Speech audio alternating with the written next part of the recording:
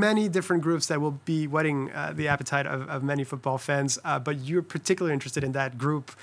Quite interesting with the US, Iran, but also England and a fourth team that's yet to be determined. Yes, Charles, that fourth team is one of the European teams that still has to play off. That's either one of Wales, Scotland, or Ukraine, as it happens to be. So, as you said, a lot of interesting political permutations, geopolitical off the field, but really on the field is where I want to focus, because that USA team is very much a dark horse. They've got lots of players across Europe, up and coming. Christian Pulisic, Serginho Dest for Barcelona, Gio Reyna even for Borussia Dortmund. So England have to watch their backs. They aren't going to have a free run at this group. It's not the most straightforward for the Three Lions, Euro 2020 finalists against Italy, who themselves were knocked out before the World Cup draw, by the way. So there we have it, those first pools, Qatar, Ecuador, Senegal, African champions, Netherlands, finalists in 2010. A lot of different permutations. Can Qatar make it out of the group stage as hosts?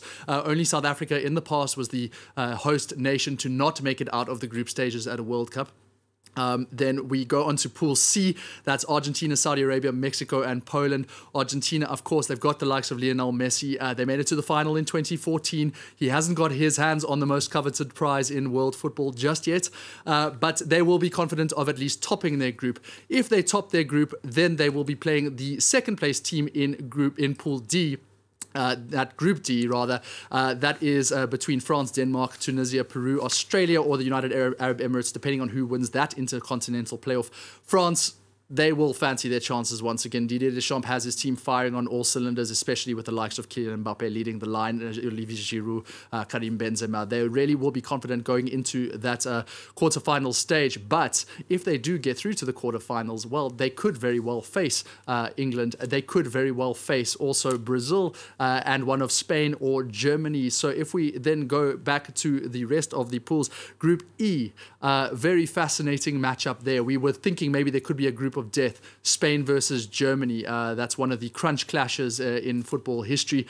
Spain, of course, beating Germany in the semi-finals of the 2010 World Cup 1-0. Germany will certainly want to prove that under Hansi Flick they have developed as a team, and that Spain test is certainly one for them to watch out for. Japan, well, the Samurais, well, they're going to have a very tough encounter. And then between Costa Rica and New Zealand for that other intercontinental playoff, that has to be decided still with those coming around in about June time.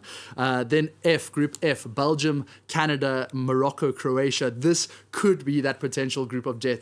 Belgium, not quite that golden generation it once was. It's just about 2 years too late. Same as Croatia, this team that played France in that 2018 final with Luka Modric and Mario Mandzukic leading that line. So we don't know if Belgium and Croatia come down on the way. In Canada, it's their first World Cup in 36 years. So an amazing result for them to actually make it. And then Morocco with Achraf Hakimi, the local PSG man, maybe he can lead his team into that next round. So a very fascinating Group F there. The winners play the second place in Group E between Spain and Germany. So again, we could have a Belgium, Spain, Germany matchup straight away. One of those fascinating games. Then Group G, 5 times winners, Brazil. They are now back to the top of those FIFA rankings, those FIFA men rankings, usurping Belgium recently. So they are now in Group G with Serbia, Switzerland, and African hosts of the AFCON, Cameroon. Now, Cameroon, they had a very promising AFCON. Will it prove to be enough? Can they overcome the likes of Switzerland and Serbia? Serbia especially is a very nice up-and-coming team. Vlahovic, they've got really Mitrovic as well, Aleksandar Mitrovic up top. Very strong team, but Brazil will be favourites for that. And then finally, Group H, Portugal coming through against North Macedonia to qualify with that incredible forward line, Ronaldo, João Felix, Bruno Fernandes, and Uruguay and Ghana. This is a very fascinating one. That rematch of that infamous Suarez handball and Ghana getting knocked out at the quarterfinal stage, also in 2010. Lots of games there. And then finally, South Korea rounding up that group. So plenty to look forward to. Incredible football to anticipate for that 21st of November kickoff in Qatar. We will bring all the results as they come live from there. I'm sure you will join me.